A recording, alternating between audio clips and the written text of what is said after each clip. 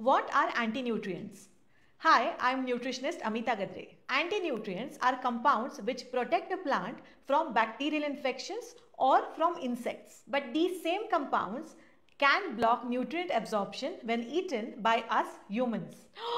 Block nutrient absorption! Oh my god, what do we eat now? Okay, Amita, no need to be so melodramatic.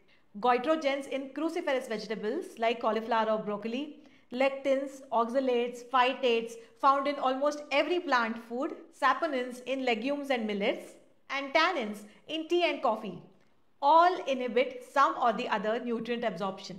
But no one knows how much for real these anti-nutrients impact the nutrient loss or inhibit the nutrient absorption from our diets, because the action of anti-nutrients for each person is very unique and unpredictable.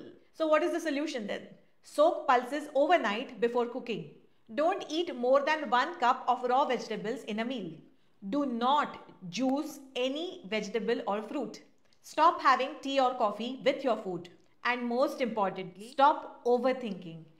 The best part is, cooking methods like roasting, soaking, grinding or steaming reduces the anti-nutrients.